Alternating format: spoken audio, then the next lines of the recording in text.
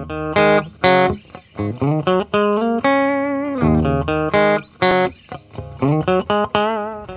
guys, all right, today I am repotting my cranberry hibiscus.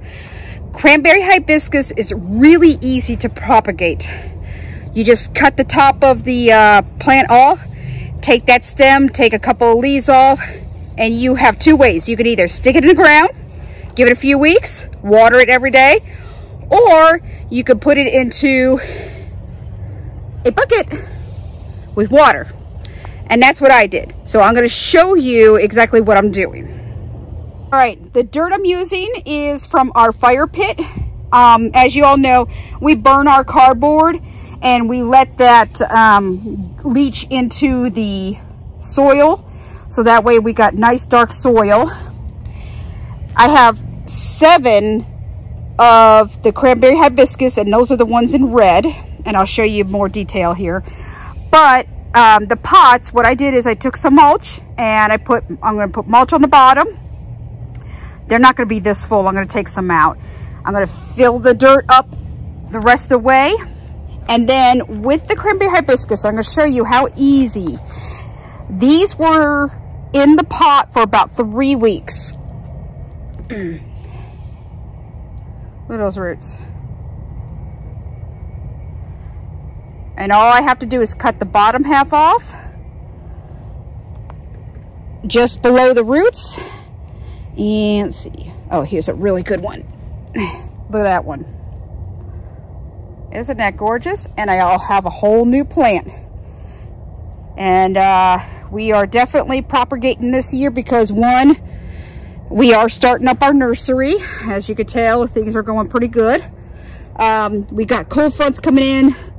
Right now, Donald is on call this week. He just had to leave for a call, but he's getting ready to get the plastic up. As you can tell, he started right here. So we're going to be covering this side and this side today if we can. It just stopped raining. Cold front number 2 is supposed to be coming in tomorrow. So, but also in here is my mulberry tree. I tried an experiment, and you can see right here, it'll focus, I have a green leaf coming out of this stem here. And then you can see all those nodes, if it focuses, are going to be roots. Now, the mulberry tree ones are probably going to take a little bit longer. Once I'm done with the cranberry hibiscus, I'm going to go ahead and go through these and figure out which sticks are still alive. And then I'm going to leave them in the water for a little bit longer. Okay, I'm going to show you what I mean. I'm going to try, I got to do this one-handed, but right here are the roots. And then what I do is I will cut just a little bit longer than the root system itself. This one I'm a little iffy about because it kind of broke. I think one of my chickens might have eaten it. But here's the rest of them. As you can tell, this here is the root system.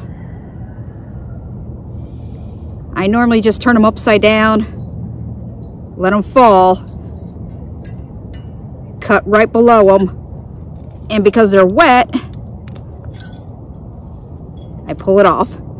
Now this just fell out of my hand, but this will still grow, so I'm going to plant it. Missy, stop eating my stuff. Go on, silly goose. Chicken. All right, as you can tell, let me get a better view here. When I stick it in, you can see how the root system's still sticking out. So we'll just make a bigger hole.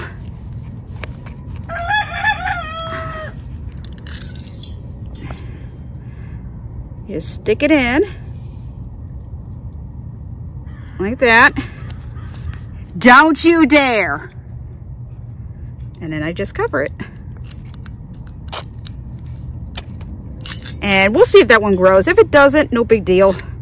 It was the the bucket got overfilled with the rainwater. Stop eating it. I know you guys like it, but I need it. All right, now that I got all of my trouble chickens, yes, you guys over there, I went ahead and I got them in the nursery area, but they are right there. I just got a phone call. Donald's on his way back home. So what I'm going to do is, these are the mulberries, and I am going to go ahead and pull them out one by one.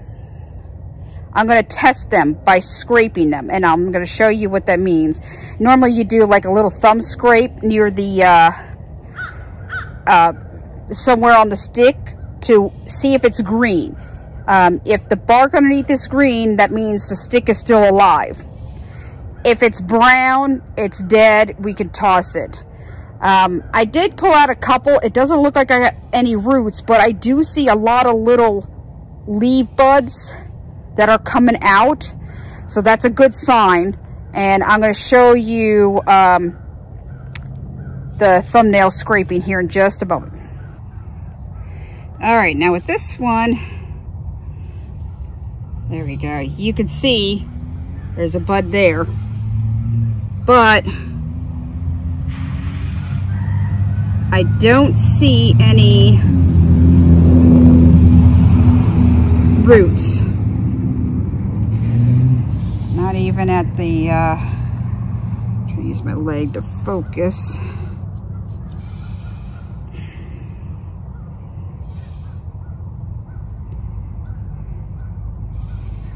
Now, I did score these when I first started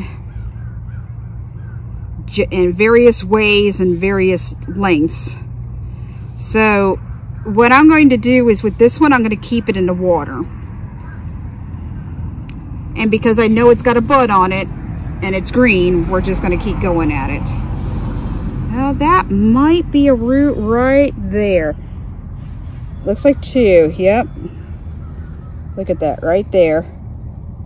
Two tiny roots starting to form. Oh, there looks like there's a, yeah, 2 roots so far. So we're definitely going to leave this one in the water. Okay. I did a scraping on this one. I don't know if it'll focus. But see how it's lightly green? So that tells me it's still alive. Plus, a lot of the buds on top look like they're about ready to bust open. Now, I did not see any, let's see if it'll focus. I didn't see any of the roots. So I'm just gonna go ahead and go through this bucket and show you a few other things. Okay, here's a really good example. It's still green and I have roots. See if you can see them there. See them? One long root and one right there. So that's a good indicator.